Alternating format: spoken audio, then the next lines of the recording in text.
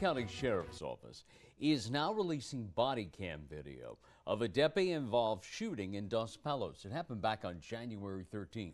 911 dispatchers received a call just before noon from a woman saying her boyfriend, Adolfo Cruz, assaulted her and was holding her 5-year-old son captive with a large kitchen knife. She also said that Cruz was lighting a fire, attempting to burn her home down. When deputies arrived, they found Cruz yelling from an upstairs window, saying he wasn't going to go back to prison. Investigators also say he threatened to kill himself and the captive. Cruz eventually closed and then reopened the window, this time holding a large kitchen knife. After multiple attempts to de-escalate, a detective fired one shot, hitting Cruz. He died at the scene. Deputies rescued the child and found evidence of a fire in the home. A criminal investigation is being reviewed by the DA's office.